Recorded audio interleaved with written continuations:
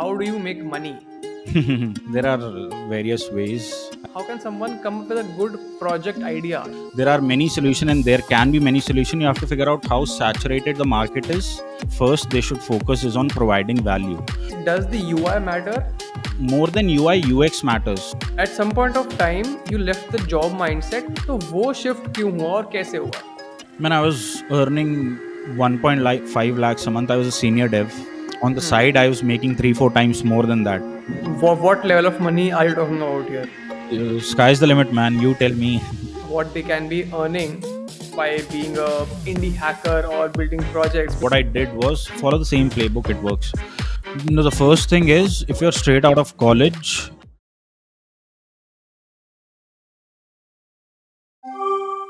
Welcome, Manu. How are you? I am good, Sanskar. How are you? How are you doing? Doing well, doing well. So, to kick things off, can you tell the audience how do you make money? There are various ways. I run my own company called Aceternity. Therein, I build websites and web apps for clients. That is one. I also build templates, which is a more recent addition to the Aceternity product. And yeah, these are pretty much the two ways that I will make money with. The other part is Aceternity constructions, but that's a separate domain that's not related to IT. Let's do one thing for today's conversation now. Let's take a roadmap for someone who wants to make money from coding, but by some unconventional methods, like not getting a job, like building products, selling services. Sounds good? Yeah, sounds great. First things first, how can someone come up with a good project idea to build upon? So I can tell you how I figure out good product ideas or project ideas. For example, if you take Eternity UI into consideration, uh, before Eternity UI, I was building something like Tailwind UI, but there itself I twisted some of the things because Tailwind UI were the guys behind Tailwind UI were following a specific design pattern and design system per se, and they were creating components on top of it. What I wanted to do was I wanted to give ad hoc components, a set of components to people for general use. So that was the edge that I had from Tailwind UI, but it didn't work because I didn't have distribution. I didn't know how to market my product. I just focus on building more. So I spent 4 or 5 months on building, deciding on the tech stack, managing users, security, and stuff like that. But then hardly there were any users, paying users. We had a lot of users, but not many of them were paying users. So I had my learnings from that, and I shifted on to next projects. And I have a history of building a lot of products because that's what I like to do. And moving from there, this idea clicked because I also used to write a lot of blogs on how to create modular components, how to add a design bit into your component so that they look better. So what I did was I came up with the idea of giving out components which were really great, and at that time Shadscene was becoming really popular. So I thought of giving a more modern approach to Shadscene, but I also used to write blogs at that time also. So what I did was I wrote blogs and I started giving out components. But then I saw that nobody's interested into blogs; they only want components, and that is when Eastern TUI came into picture. So my takeaway from that was build what people want, and most importantly, build what you inherently want to build. For example, I've been building components for 5-6 years now, and I've been building websites for over 7 years. So I built on top of it, and I started making more components, but more niche down, more specific to a particular set of audience, and I marketed it aggressively. So anyone who uses Eternity, they find it good, they share it with other people. So I found my viral loop inside of that, and it sort of picked up. And then other creators, they started sharing Eternity, and it became more popular as time went by. So takeaway is to scratch your own itch, find problems around you. I see a lot of problems around me, and I try to fix them. But currently, I'm focused on Eastern TI. But when the problem comes with the finding a problem to solve, there can be instances when you already have a solution for it. Yeah.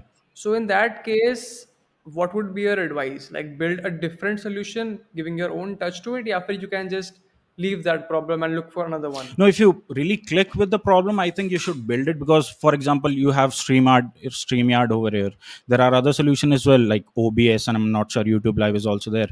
There are many solution, and there can be many solution. You have to figure out how saturated the market is, and how your product can provide more value than your competitor. For example, Tailwind AI was always there, but there are also other UI libraries which are working, which are there out in the market.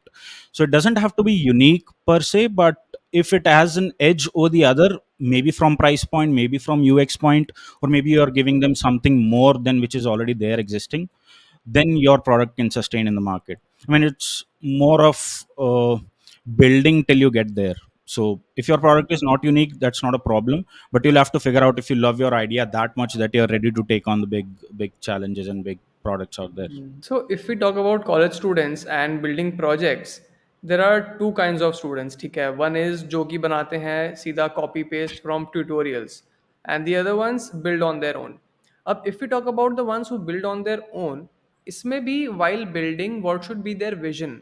Like मैं अगर college student की बात करूँ, तो अगर वो project पे काम कर रहे हैं, तो should they think of making money from it या फिर just build and learn from it? First, if college students are listening to it, first they should focus is on providing value. Like if I'm building a product, मेरे दोस्त के ये क्या काम आएगा? For example, when I was in school, there was this website XYZ, I forgot the name, but what I did in my, I'm sorry, not school, college, was I collected all of the previous year question papers and I put it up on a website so that other people right before an exam could download previous year question papers and they could study from it or solve it. So that was one problem that I solved. There were already existing solutions for it, but mine was a little better from the UI perspective and it was more easy to use. So that was one product that I built back then. So first is providing value. Give the user something so that they'll stick to your product. For example, the sharing thing. So everyone needs question papers, right? Previous year question papers. What was asked? They might get some edge into the exams. So they have to focus on studying, and for that, I provide them value. Is what I provide them question papers. So think from providing values perspective. Once you provide value, once you have decent amount of audience, you can later on think about how to monetize them. But if you solely think from the perspective of making money and you're doing it alone with no funding since you're a college student, it'll be a little difficult for you to do it. Mm-hmm. No, that makes sense. But if we talk about charging for a project or a product, let's say, so in that case, does the UI matter? It does. UI more than UI, UX matters. For example, there is Jira and there is Linear. I've used Jira and I've used Linear. I would pick Linear any day of the week over Jira because of the UI, because of UX, because of the all the keyboard shortcuts that I get. It's more easier and more feels more intuitive. So Jira was there since a long time. It's backed by Atlassian, but Linear is a new product, and many people have used Linear and they have the same point of view. So UX plays a lot more role than UI, but don't leave out UI for good. Focus on the UI as well because combined UI and UX will give your product the edge that you are talking about. And while building, how can someone, let's say in college, get feedback for their project? Share it with friends, share it with your faculty members. I mean, in every college, I think there is a placement cell, there is an E cell. I was a part of E cell in my college. So you can always get people to check out your product offline, and if you can't do that, there is always social media. You can post your product on Twitter, reach out to people over DMs, get feedback. I mean, if someone reaches to me to get a feedback on their product, I almost certainly always reply and give them a way or two to improve it. So that, because I never had one back then, and now I feel that it's like my responsibility to help the next generation. So yeah, faculty members, your friends, or take any person and just ask them that I'm building this and can you give me some feedback on top of it. The better version would be if the person is into your same domain. For example, if you're a software engineer and you're building products for developers, ask developers, give them free access for your product, ask them to use it, and you can get feedback. Use them for free and they'll give you feedback for free. Coming back to building the project, do you think the technology that someone builds on that also affects the usage in the longer run? Now, it depends why you're building that product. Number one, if you're a college student, you're not a senior, you can pick any tech stack that you want to learn. That is also a good way of practicing that stack. Pick that stack and build something on top of it, and you'll learn a lot about that framework or that language. Other thing is, if you're trying to get jobs into that specific tech stack, for example, if you're looking for jobs in React, build a product with React, so that you polish your skills as well. And once some recruiter or some senior CTO guy looks at your product and they ask you about the tech stack, and they are looking for that specific person for that tech stack, maybe you won't even have an interview round. Maybe they'll just have a discussion with you about your projects and you'll get hired directly, because you have proof of work, you've built a product in that tech stack which the people are looking for, and they know that you've built it because the code is open source. Or even if it is not, they'll have a discussion with you in the interview process, but it will cut down on your interview rounds for sure. In a startup I'm talking about, not talking about fangs. I'm not the best in DSA. So it depends what is the purpose of you building side product. You want to get hired, you want to make money, or is it you want to learn something? Abhi, two questions from this answer of yours. First one is, what should be someone's vision while building a project? First is providing value, and the first vision should be providing value. Once you provide value, you've cracked the audience, because audience comes with value. The second thing is, you have to find a way to monetize it. There are various ways of monetizing a product. Once you have real users using it, you can maybe sell it to some other companies who are looking for acquisitions. For example, acquisition.com is there and acquire.com is there. You can list your product there, it gets acquired. Or the better thing which I feel is, if you don't want an exit from your product, keep on building on top of it, so that one day you can charge subscriptions or lifetime licenses for a product. For example, I am building this Aceternity UI kit, so it will be priced at some X dollars, and I have distribution now. So now is the time to monetize. It's been a year of me building this. So after a year, I'm thinking of monetizing it, and that too not priced very high, because I'm still new in the market. So the thing is, providing value, monetizing it later down the road, and making money comfortably. But you don't have to just stop once you make a certain amount of money. You'll have to still keep on building on top of it, keep on improving it, keep on adding new features, or create a separate product if you want to be into the same domain, and sell it as a standalone product itself. So there are various ways of making money once you have an audience and once you have distribution.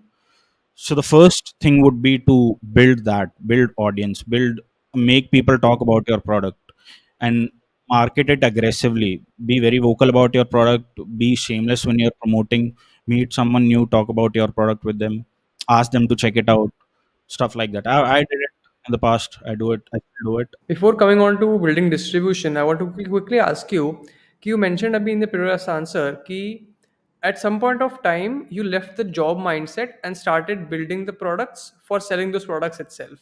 तो वो shift क्यों हुआ और कैसे हुआ?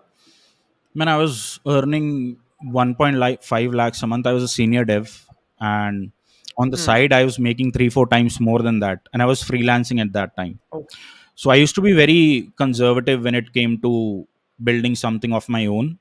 I was into this dilemma of job security, that job security है तो मैंने कहा 1.5 लाख आ रहा है तो मैं खुश हूँ, सेफ है, सिक्योर है, सीनियर पोजीशन है, काम नहीं करना पड़ता.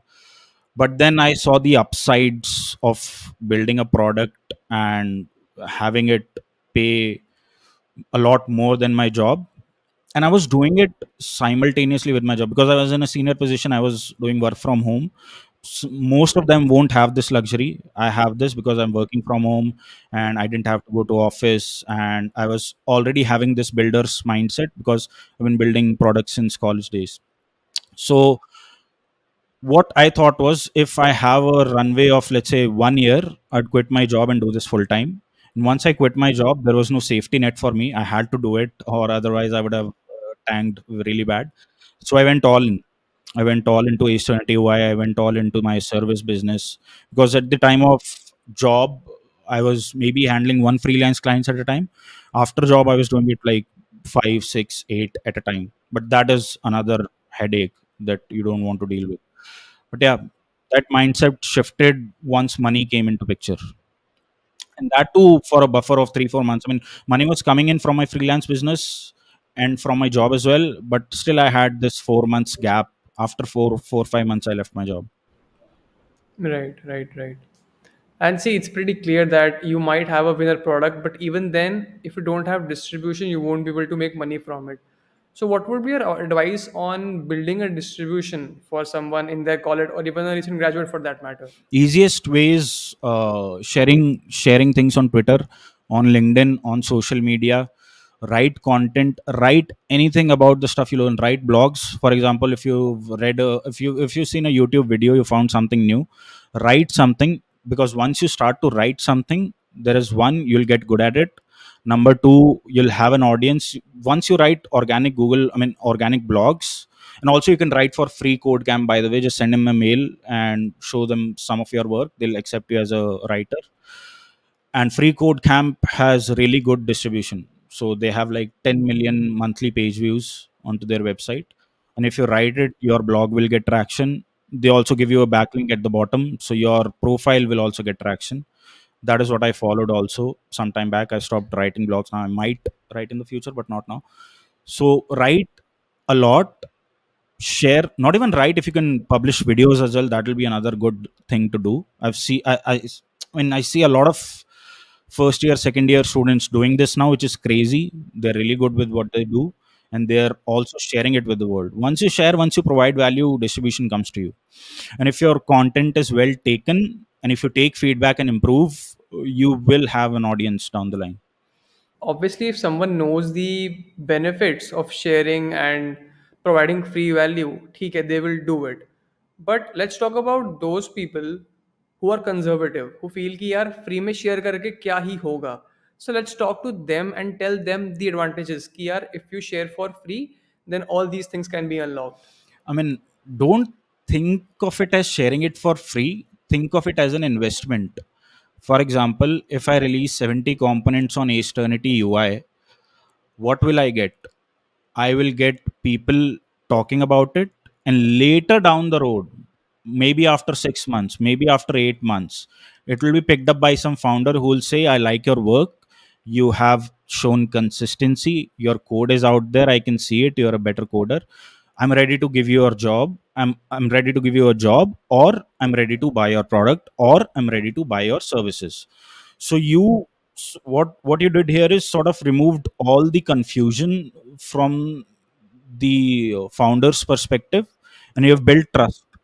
So he doesn't have any confusion about your tech skills, he doesn't have any confusion about your background, and he has trust because you have a product which you've been building consistently. So for now, if you're building it for free, what you're doing is you're building trust, you are building consistency, and what you're trying to do is you're trying to invest your time and energy into this, which will later on have huge benefits which you cannot even imagine. So think of it as an investment. Don't think that you're giving it away for free.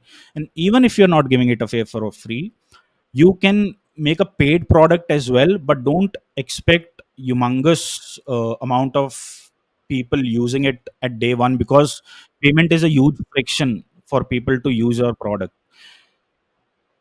Email is one friction, email password, and then payment is a huge friction. So my products all are no emails, nothing, no payments, nothing. All are free to use, free to share. What I get is traction, what I get is audience, what I get is people talking about my product, so that I can sit on a podcast like this and talk about this. That is what helps you in building your channels. You mentioned कि having an email and a password and charging is a friction, right? So can you also share some best practices or hacks for that matter कि अगर किसी को अपना project use करवाना है काफ़ी एक wider audience से, so they can use these best practices. For example, I also have a product called AlgoChurn, wherein people can come and practice for front end interviews. It's called algochurn.com.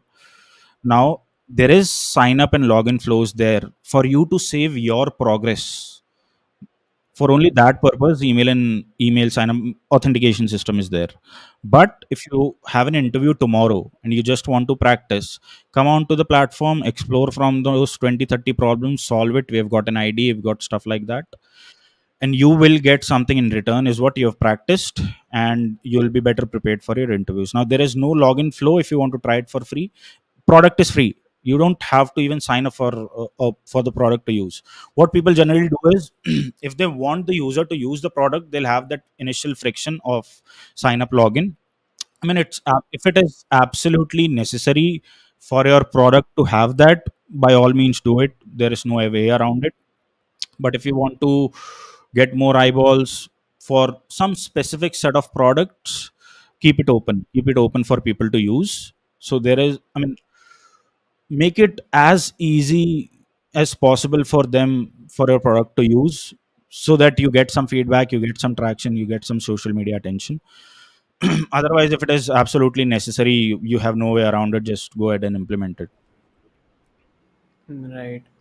Can you share some examples of projects you have seen are really good, or like even if you have built them for that matter, just so that the people get an idea ki what we're talking about? One good product that I keep on talking about is called Style. So if you want to have really beautiful screenshots onto your Twitter post, so for example, I take a screenshot of this web page and I want to add a really fancy background or tilt the image or do stuff like that. There is Style. You can do it through that. It is free for now. It is free with watermark. Initially it was free without the watermark as well. So that is how Rishi built his audience. Was there was this only product which will give you those screenshots for free without the watermark, and now his product is doing what, 4000 mrr the last I checked. Also has a screenshot API built on top of it, and that is something that I really use all the time. So if I want to share a screenshot, I'll take a screenshot, upload it on Pika, it'll post it on my Twitter. The other is all my product videos are through Screen Studio. So what Screen Studio does is if I take a video of this, or if I record from Screen Studio for that matter, it'll add background, it'll add mouse move effects, it'll have automatic zoom in, zoom out effects. So your product videos become really good and they stand out. So that is another product, and it has a really good viral loop. Like I said, I mean, I've talked about it in one of the other podcasts as well. Every time I share a video with Screen Studio, there are at least 20 people asking for the website through which I built it. So the product markets for itself. So and they are doing what, 500K MRR something. It's a really good product. Solo founder. So Manu, how does someone go about monetizing their product?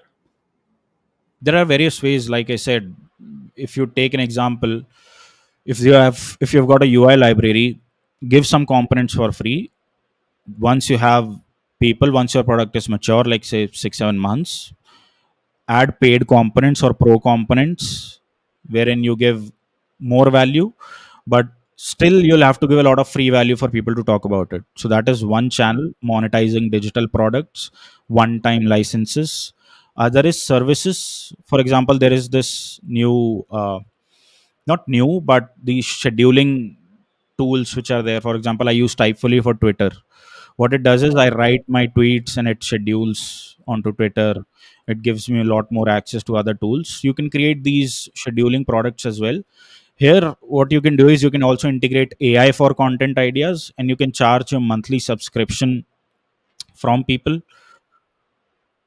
Let's say give them 14 days free again for them to try the product, get a hold of it, get logged into it. If they like it, they'll pay. So you have subscription models going out there. The other thing is services business, which will already be there. It will always be there because it totally depends upon the quality of your work you deliver. For example, Aceternity Labs is a services business as well, right? We build websites for clients, but there are many software agencies out there who are doing the same things with like 100 times less fees than we charge. So we play our game on top of quality. So we provide really good websites, really good support. We are there for our clients. We make sure that the product out there is really good. We help them. I have my own set of skills and knowledge which I provide to the founder, advices, stuff like that. So services business will always be there. You can always sell websites to people. People will always be there looking for websites. But then you'll have to have quality in that, because that market is really tough to crack. You have to be really good at your craft, and you have to provide value. You have to put in a lot of time and efforts, no holidays, nothing, if you want to make that level of money. But that is a difficult market to crack. But if you think you have skills, you've got the right set of tools with you, by all means do it, man. There's a lot of work out there. So to name a few, these are the three that I can think of. What level of money are you talking about here? Sky's the limit, man. You tell me. I started charging $2,000 for a website. When no, I started charging 10,000 rupees since my college days. My first big one was $500 on Upwork. Then the next one was $3,000 on Upwork. The next was 4,500, and then I started Eternity with 3,000 a month subscription. Now it is 5,000 a month subscription, and websites are 12,500 one time. Still increasing, so you can increase your rates at any time if you're building your own product, but you have to give that quality as well. So sky's the limit. You can. What I'm trying to do right now is what I already have done is I also have a team working with me, people vetted by me, so clients are comfortable. I delegate some of the work to them. I can take on more clients and I can raise my rates. I also have digital products, templates, which are doing really well, by the way, even more than my service business, surprisingly. So, digital products, because you have to build them one time and you'll reap the benefits later a lot. And in service business, you have to put in a lot of your time. So, you're selling time for money. Here, you're selling a product for money, which is better, in my opinion. So, once you have some brand of yourself, you can make money in a number of ways. For example, from YouTube, you have a brand of yourself. Tomorrow you'll get sponsorships, you'll get invited to speak at organization, I mean conferences and stuff. So once you have people using it, using a product or talking about you, you can make money. And once you have that sort of traction with you, you yourself will start getting ideas of how you can monetize your thing, and you'll have more chances of error to sort of play the game. So build something Right. first. The starting is to build something. Also, Manu, it's very important to realize कि if a product is not working, right? So do you have a list of pointers or a sort of a checklist कि you make sure कि अगर हम product बनाना है तो it should tick off these things या फिर at what point do you decide कि this product is not gonna work and you stop working on that? First is building what you like so that you can do it for a long time. For let's say at least 5 6 months, you can do it. So pick something that you like doing or like building, be it the tech stack, be it the idea. The second is the biggest signal is you're not getting feedback. And once you start getting feedback, the feedback is very generic. So for example, read a book. There is called a mom test. The mom test. The name of the book is the mom test. That guy will teach you how to correctly ask for feedback and how to actually ask the right set of questions from people when you're talking about your product. For example, if I'm building Aceternity UI, and if ask my mother, how do you like the product, she'll say it is really good, you're the best, stuff like that. Every mom would say that. But if you ask a CTO of a company, or some software or a senior software engineer, and you're building a product for engineers or developers, and you ask them for specific set of feedbacks like, did you like the UX flow, what are the two things that I can improve for you to pay for this product, questions like these, you'll get genuine feedback. And if you're not getting that, if you're getting really generic piece of things, the next step would be to work on your product more, try to add 3 4 more features which you think will initially help you get that traction or get that boost amongst other peers. If it is not working, give it maybe 2 or 3 months. If it is still not working, maybe pivot from that idea. For example, Eternity blogs. My product was give them blogs and give them components. Blogs didn't work. They were finding it hard to copy the component because everything was mixed up, everything was in one file. I did it for let's say 2 months, 3 months, and then I realized no, can't work together. I had to pivot. I had to just give components. Once I started giving components, people were getting confused between Aceternity and Aceternity UI. One is a service business, one is a product business. So I had to ask sort of questionnaires into my intercom chat like, why are you leaving? And what is your feedback? I got some or two really good feedbacks, and that is when I pivoted from components onto eternity.com/components to ui.eternity.com. Once I did that, everything was falling into place, and then I started building from there. So yeah, initial feedback, talk to people, read books. The mom test is a really good book if you want to validate your idea. Ask the right set of questions to the right set of people. If you're asking family members, or if you're asking anyone from the tech community as well, ask them to be brutal about the product. Don't ask them to only highlight the positives. For that matter, don't even ask for the positives. You know the positives. Ask them what is annoying them. Ask them what they're not feeling. For example, I have analytics onto my website. I see a person entering, a person going to the pricing section, clicking the CTA button and not buying. So I have that funnel going on. Once that happens, I have a set of people who don't do that.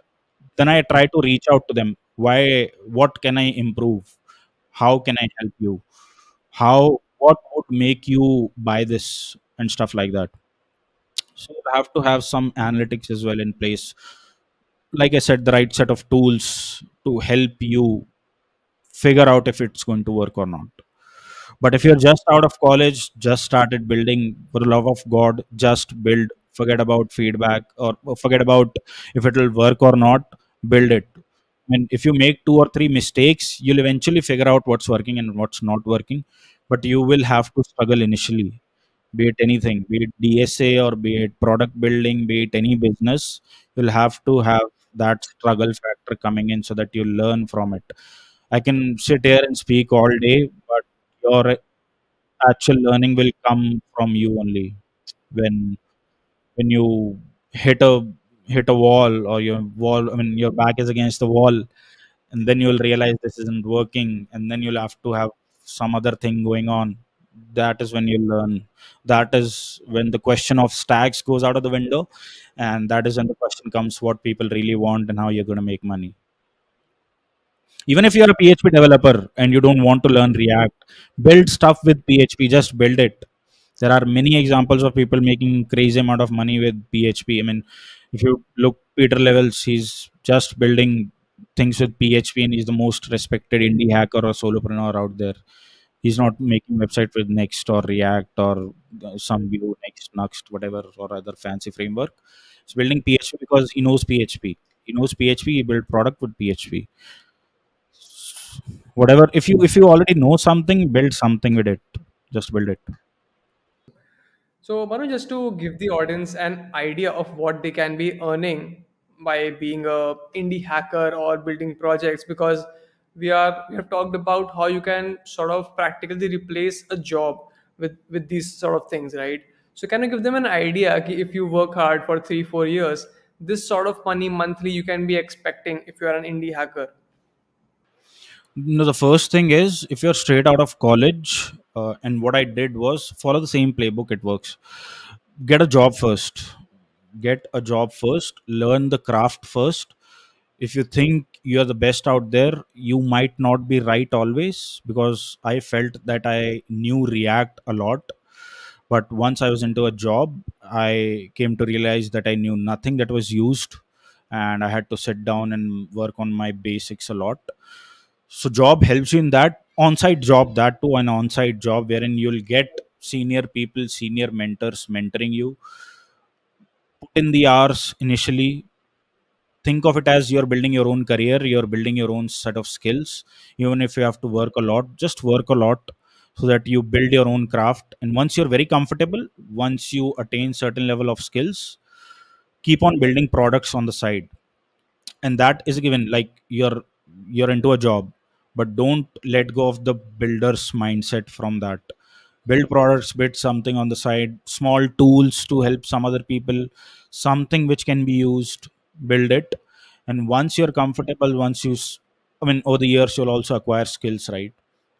Put in those skills into your side projects, and figure out this money making scheme I mean, figure out this money making scheme at the same time when you're in the job as well.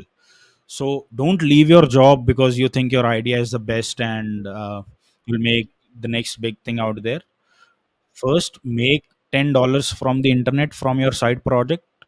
After 10, make 100. After 100, make 1,000. After 10,000, I mean, after 1,000, make 10,000. Once you make 10,000, and once your side project is making thrice the amount of money from your job, then think about leaving the job world. even then you won't be sure if you want to leave the job that you're in, because after 2 3 years into the job you're comfortable, people know you, you might be in the senior position, you're working less onto the product which is there, and you're working more onto your own thing. That can be one scenario, but still get a job is what I would recommend. Don't think that I'm straight going to get into product building and I won't have a job ever. Get a job, build something for them, build something for yourself, and then eventually you'll figure out, you'll have maturity by the end of 2 or 3 years. Think long term as well. After the end of 2 or 3 years you'll also realize what you need from your own life. If you want to continue job, good for you. If you don't want to, good for you. So you'll have your answers after you have some credibility within you. So don't think about just building, get a job first and pick it up from there. Mhm. Awesome. Thank you so much, Manu, for joining me today here, having this conversation. I enjoyed it, and I hope the audience must have learned something from it. Thank you so much. Thanks, Sanskar. Thanks for having me.